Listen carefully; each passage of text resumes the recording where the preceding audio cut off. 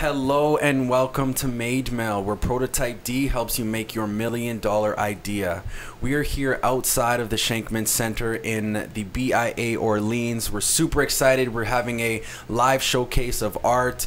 We're doing one of our Imagine World showcases here today. We're really excited to explore what it was like, what the vibes are, what the feeling was, what the experience was.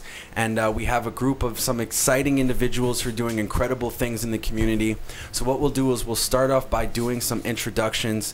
Just, let our listeners know who you are, what you do, what your role is, who you work for, and then we'll continue to elaborate. So I'll go to my right. Hey, and thanks for having me on this podcast. Very exciting group of people to be talking with today. My name is Remco. I'm with ArtEngine, an art and technology center here in downtown Ottawa.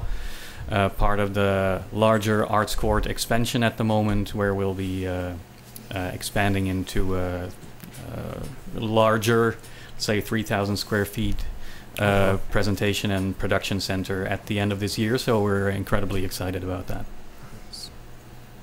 Hi Ottawa, it's Christina Devine, Cool Creesh here with MadeMill, Prototype D, Dom Laporte, getting busy. I'm here on behalf of House of Paint, Ottawa's largest urban arts festival. We have a lot of really exciting things coming up before the festival at the end of August, so stay tuned. This is Dom Laporte, local artist. I just want to thank Comey and MadeMill and Prototype D for having me today. You can check my work around town, and if you want to check me out on Instagram too, it's at Dom Laporte. Okay, peace. De La Soul. My name is Comey Olaf. I'm a visual artist and operator of the pod here, the Innovation Pod. I work for MadeMill and Prototype D, and we're just trying to make amazing things and influence the community the best ways that we can. Fantastic. And today we actually had a couple people here. We have Remco and Dom for the first time experience VR. So I'm curious to know what your first initial reaction or experience was going into that VR. I'm going to start with Dom. What was that experience like? Addicting. The first thing. It's really amazing being able to like draw in a 3D space. You kind of, when you hear about virtual reality, I'm like, oh yeah, I can kind of get a feeling about what it's all about and stuff. But when you actually do it, like for me, it was someone who draws and paints for a living. That's an extremely attractive piece of technology for me.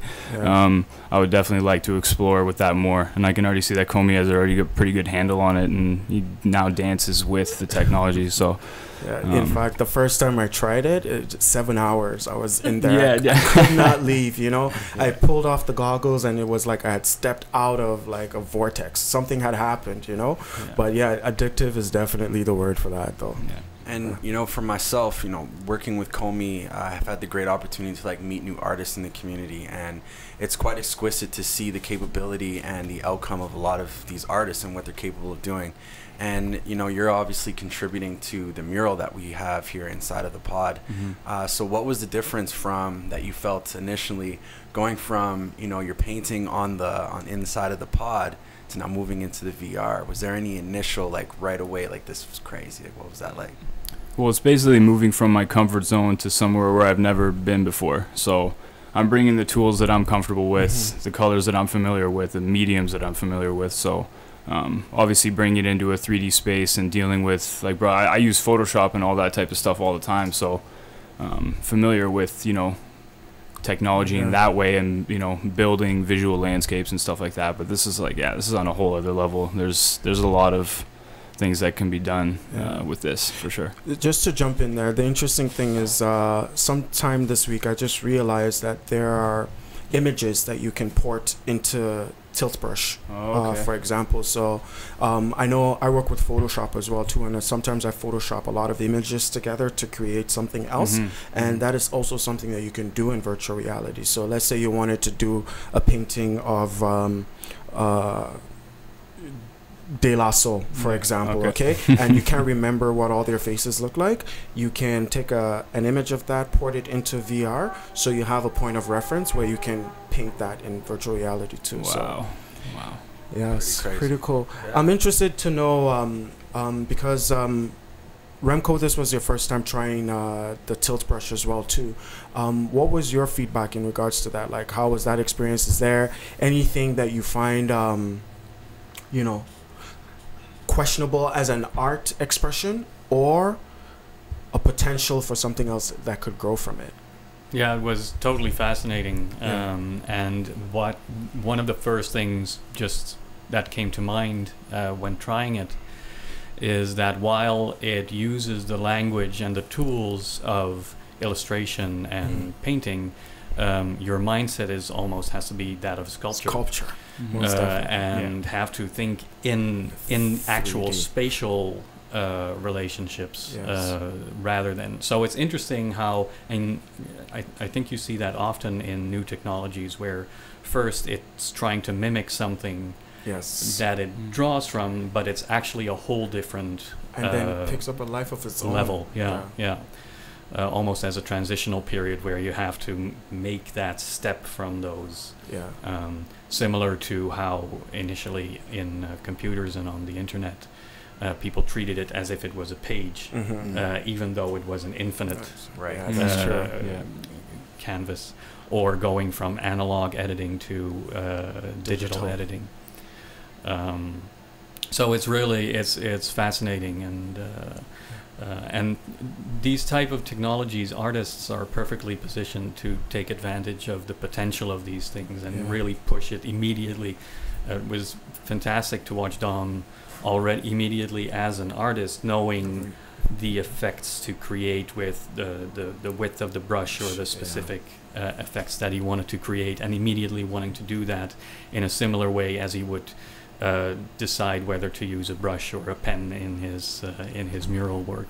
So that was actually that was actually a really interesting thing. Was actually the intuitiveness of it is actually really easy. Like, hey, I'm gonna make the brush smaller. I'm gonna, it's like I'm taking another brush, taking a smaller brush, bigger brush, but just using, like, already knowing how to manipulate these tools so easily. Within like 2 minutes, like you get the hang of it really easy. I don't know if that's just like maybe growing up with technology or it's just made that well that it's just like makes it like an easy transition, right? Just to jump in here, one thing that I've found very attractive with tilt brush specifically has been the idea of not having to dip my brushes in water. What that means is like when I do live painting, sometimes it's so when I'm doing like live painting and poetry, what happens is that there's usually a break in the conversation or a break in the performance to like bend down, put my brushes in the water, make sure it's okay, bring it back up. But with tilt brush, everything is all in one paddle. So changing colors is very fast. The expression is a little bit faster as well too. And of course, you're working in a 3D space. So yeah, it's exciting. I'm gonna transition a little bit and just ask, Chris, you were here hanging out with us, and of course, it's one thing to know some of these artists personally, but what is your feedback in just witnessing, these artists step into the VR, or the experience of somebody stepping in for the first time? Any feedback in that sense? It's very exciting because technology and music for me are very synonymous. So to see technology with visual arts is really a new dynamic. And I think it's very exciting to have such expertise in our community, because it gives us new opportunities for the artists to have more connections and more opportunities. And that's really what HusPaint is all about, is really moving with the times. And as technology evolves, we really need to figure out how we can best leverage those dynamics to be more visible, but to also inspire, and to inspire beyond the borders of our community, to inspire internationally. I mean, it's amazing. You can contact anybody in the world and make music. And I feel like there's more opportunity now for collaborative visual artists through technology. Nice. And that's what really interests me. Nice. But I have to say, seeing all our House of Paint artists in the evolving interior mural is very exciting, because it just shows everybody's piece and contribution. And then to see how that translates on tech is like another really engaging experience for people that can't be here physically. Right. Very cool. And I'm curious, Remco, coming from ArtEngine, what might be some of the initial thoughts about applications of something like tilt brush or something like VR transitioning into the tech world and the art of expression. Any feedback on that? It will be interesting to see how it, I think it's currently still in the stage of sort of tentatively feeling out what it's able to do, and to a degree translating, let's say, real life work into a virtual space. And of course, that type of work can never have the visceral experience that Chris just talked about, actually seeing it and seeing the textures right in front of you. But that being said, again, artists are also uniquely positioned to then push that through that initial barrier and come up with new forms of expression. Let's take an example in terms of 3D printing, for instance, as another new digital technology where you can still make, let's say, earrings with them, and you can do it faster than if you do it by hand, but it doesn't produce new or more interesting forms that way. And it's only when you go beyond that initial application that you start to see things that can uniquely be done with that particular tool. And I think that's what something like tilt brush will, we can't predict it right now, but that's exactly what artists using this technology will be able to do. Yeah, fantastic. You know, I find that in Ottawa there's a lot of interest in innovation and developing new things and stuff. And I know at ArtEngine you have a program that you've been running called ModLab. I don't know if you would mind sharing that with our listeners about what that is and how they can get involved, if they can get involved, and the goals that you're trying to achieve with that. Yeah, ModLab originated as a platform to bring creatives and technologists together in one space. So they were, let's say, open lab nights, where anybody with either coming from the engineering and technology side could meet up with people who are coming more from the arts and design side, discuss their projects, develop new projects on the spot. And it was really meant as an open-ended way to develop the idea of creative technology and what it could lead to. And currently, as I said, we're in the midst of a construction period. So the ModLab as an open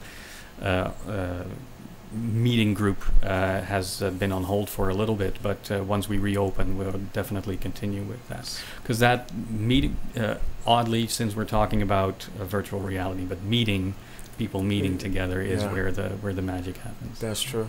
That's true, because a lot of all this technology is in the development stages. I think it's cool that the conversation happens between artists and technologists, because the people developing the apps and stuff need to know what people are looking for in it. You know, like with tilt brush, you can already sort of think of ways that you would want maybe a different kind of like blending tool or something that could be worked into it, and sometimes artists contributing to that conversation really helps. So that's a wonderful idea, and I'm glad that you've created that space for things like that to happen. Yeah. I think one of the things that's kind of touching my mind right now is exploring the options, or even the I guess challenges around showcasing the art that might be in a VR. You know, it's kind of in that digital space. So I don't know what your guys' reflections are in the sense of how would you showcase that to a public audience? Is that a pro or a con? I mean, Chris, by all means, if you want to jump in. The 3D printing dynamic technology is totally fascinating to me, and I think that is really the opportunity to get a tangible art piece at a festival, at an event, after somebody designs it on the spot. That's right. Because you feel like you're part of the creative process, and then you get to take a piece home with you. And I think that is a new artistic experience. We go to shows, we see people perform, we see them perform, we want to take it home. Like that is almost 9 times out of 10, right? So I feel like the 3D printing gives us that kind of opportunity with visual art. Yeah, we're just waiting for the technology to step up a bit, because 3D printing takes a long time. Yeah, that's exactly what I was thinking. Don't be waiting a minute. But this is a few minutes, absolutely. See, One thing that we've because part of this whole workshop that we're doing today was how we can take one expression, convert it from the virtual space into something physical. So we're going to be printing out what we're doing today as a 3D model. But the advantage is that or something that we're looking to do at MadeMill, because we have access to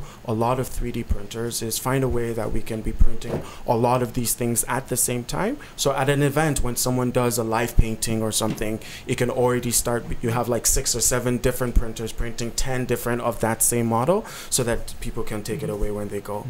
You know, it's I think it's amazing that art can be transformed from a virtual space to something physical, because I think something tangible in your hand is, you know, you remember it. It has what's the word? I'd say sentimental value. Absolutely. It's interesting to consider then what is the work? What is the work? Is the work the print, however you do it, is that sort of a reproduction of the actual work, or is the print eventually the work and sort of your creation, the in between phase? And maybe those categories of what is the multiple and what is the original are no longer going to be that's really interesting relevant. The simulacra concept, is that sort of what you're getting at? This is a whole other podcast. Elaborate please. Well, you have what you create on paper. So Dom is very, he's a visionary. He draws before he paints, right? Whether it's a design or a mural concept. So you look at both pieces, and both pieces are artwork, right? But then you look at the eventual possibility of printing a treehouse, such as the one that your listeners will see on social media feeds. But ultimately, we could print this in a 3D model eventually. Exactly. So which one is the original concept? That's a really fascinating question. I think that was one of the things Dom actually mentioned. He's like, you know, it's really cool if I could go in it again, I probably would build a building of some sort and explore that. What was your thought process around that? Well, that's what just made me feel like when you can actually put your hand in and go behind the line that you just drew. So that just made me immediately go to like, okay, structures would be the most the funnest, maybe the most the best way to use this technology is you can create landscapes like that's just where my mind went today, and maybe my head's there because I'm painted a treehouse on the wall, so I don't know. That's interesting. But interesting on the treehouse topic. I mean, if you're in a VR and there are 3D printers that are large enough, you could literally print something to the size where, you know, a child could almost put it up, play in it. I mean, Fisher Price is gonna grab one. Seriously, the material is almost at a point where it's strong enough. In some cases, they very much are. They can handle the weight. So I think it's interesting how this conversation goes from an artistic expression to what's the capacity of taking it out of that VR and where it can go. I feel like one of the maybe limitations with 3D printing is you don't get all of the colors and the strokes. It kind of starts to limit in the sense of what gets printed, and that's just based on how 3D printers print, right? So I think it's also exciting to kind of see what those limitations or what those you know, capacities might be. But just to bounce off of what you were saying in terms of strokes and stuff like that, you know, just yesterday, we were doing some training on the tinkering printers that we have right now. That's from a company out in Vancouver. And there's something interesting that they have in their system that allows you to change the filament while you print. What that means is that you can now create a multicolored sort of 3D print, because majority of the 3D prints we've been seeing around are all one color, you know, because we use one filament for that. But now we have the possibility of mixing different colors. So, you know, we're not quite as far as we would like to go in terms of, you know, taking something that is a painting and making it 3D, but at least that is a step closer. Yeah. I'll let you. I'm trying to remember the exact company, and it escapes me. But they recently got into a collaboration with the National Art Gallery, where their scanners are so accurate that it actually does pick up the brush strokes and the thickness of the paint on the canvas. So they scan a painting and then print it in, I would say, 2.5D, if you will. But the actual layers of paint and brush strokes are visible in that print, and then you get into this sort of the uncanny valley of art, where it is a more exact reproduction of the original artwork than the original, for instance, a print. But at the same time, it is also far further removed almost from the original artwork than. So they 3D print the painting, pretty much. Wow. Well, I think what he was also elaborating is there are 3D scanners, right? Yeah. So there's scanners that you can have that can scan an object and really get a lot of the detail, and then I guess that next level would then be being able to print something like that and get further detail. So, you know, it sounds like, you know, a combination of something that's sketched or painted in 2D, you know, maybe scanned into a 3D concept and then taken to that next level. I mean, we're going from a concept or a thought or an artistic expression in the mind and literally bringing it to life and into reality. And I find that the most fascinating about this conversation. Yeah. Well, guys, I think we're going to wrap that up. I mean, we can continue to have this conversation, I'm sure, all evening. We really appreciate all your guys' time, your insights, and your input. And thank you very much, and welcome to MadeMill. Yes. Just before we go, I'll just say thank you once again to Dom Laporte for coming and contributing to this wall. Like, what he has done in this wall is amazing, and I'm looking forward to Kalkadan Asifa, who will be joining us next time and continuing what Dom has started. And thank you very much, Remco Volmer, for being here. We appreciate the work you're doing at ArtEngine, and we hope we can continue to work together and be supportive. All right, and thank you very much, House of Paint in the house. And yeah, looking forward to the summer, because I know the summer is when it comes live. Stay tuned. Social media, you got all the deets from everybody. That's right. All right. Thank you Have so a nice much. Saturday. Thanks it's for having me. outside. Thanks. All right. Welcome to MadeMill.